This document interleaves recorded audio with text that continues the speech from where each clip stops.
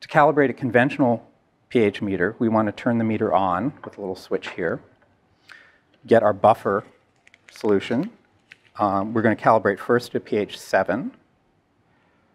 These are undyed buffer solutions, but the nicer ones are actually dyed with different colors, so it's easier to tell which is which.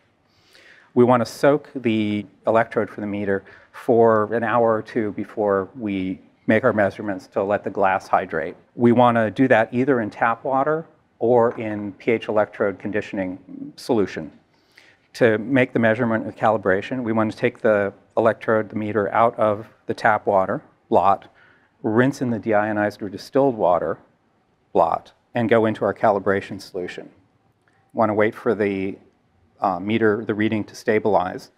This meter has 2 calibration screws, one for pH 7 and one for pH 10 or 4. Since we're working below a pH of 7, we'll be calibrating to the 4 solution.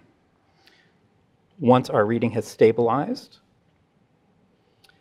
we're reading about 6.8988, 6.9. We turn the calibration screw until we get it to pH 7.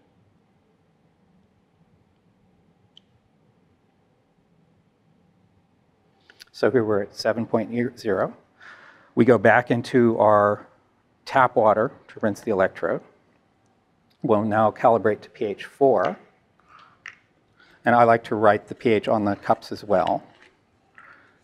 We're at our calibration buffer. Again, coming out of the tap water, blot, distilled deionized water, blot, into the calibration solution. Again, wait for the reading to stabilize. And this time we'll be using the adjusting screw.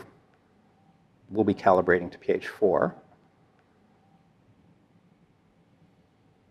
So we're at 4.0706.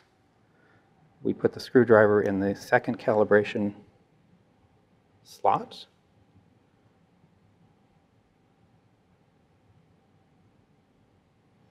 And then we're at 4.00. And so the meter is calibrated. Again, we want to keep it in tap water between measurements and always rinse in distilled water or deionized water before we take a measurement. There are a couple other style pH meters. We always want to get a pH meter that calibrates to 2 decimal points. There is this style Hanna meter, which is currently the cheapest on Amazon.com. This calibrates with a dime in these 2 little wells. Again, the upper one is pH 7, the lower one is pH 4 or pH 10. This is another style of meter. This one, again, goes to 2 decimal points. The electrode isn't quite as small. Again, we have the glass measuring electrode and the little reference electrode. And this one is actually pre-programmed to calibrate. You, more or less like the Hariba meter, you push the on-off button and calibrate, go into different calibration modes.